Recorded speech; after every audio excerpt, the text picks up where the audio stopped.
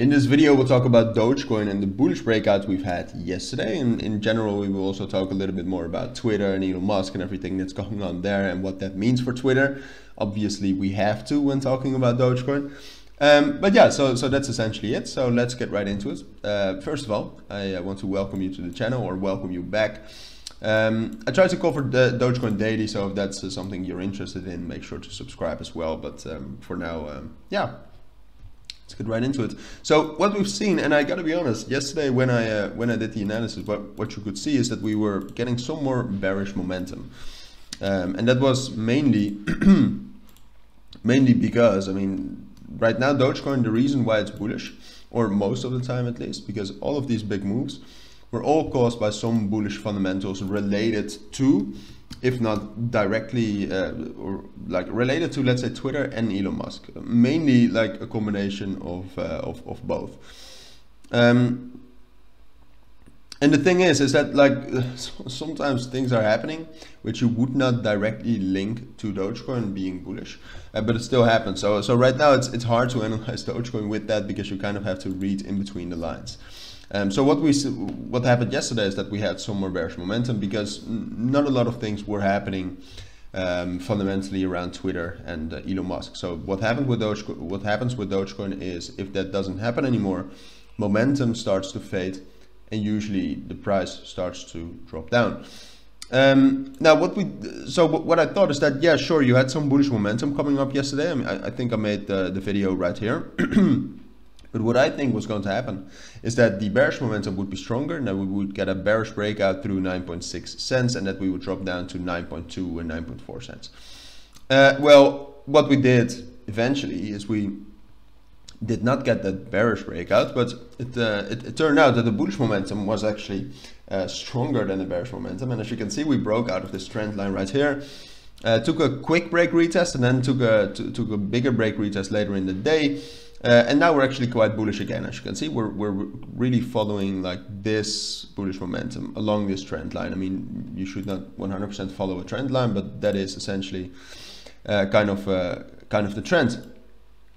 So this might be accompanied by bullish fundamentals around Twitter, but I mean, usually I'm pretty good at seeing what's going on at Twitter and why that would have an effect for Dogecoin. But right now, I could not see anything. I mean, we can check out the Twitter of Elon Musk, because usually that's where you can see something.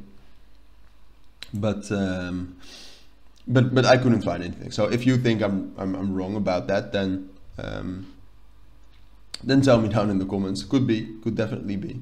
I mean, the Twitter files are going on. That's more momentum around Twitter, which is all right. So that could be something good.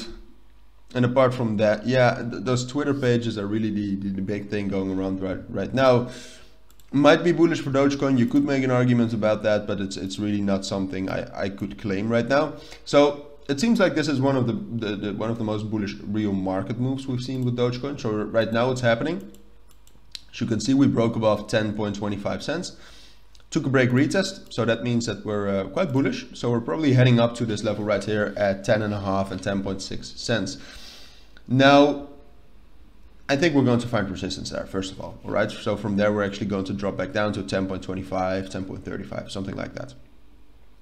Then if we can actually hold that level or get bullish fundamentals, I think we can also break above 10.6 and up to 11 cents. But I actually think it's more likely. I mean, and you should know, if we get bullish fundamentals for Dogecoin, so if anything big happens on Twitter or with Elon Musk related to Dogecoin, we're going to break above 10.6 cents, and we're easily going to get up to 11 cents, 11.5 cents, 11.8 cents, right? That's just the truth, but we cannot really predict that. So if we then talk about Dogecoin just technically, I think it's more likely that 10.6 cents is actually going to be too strong of a resistance level without bullish fundamentals.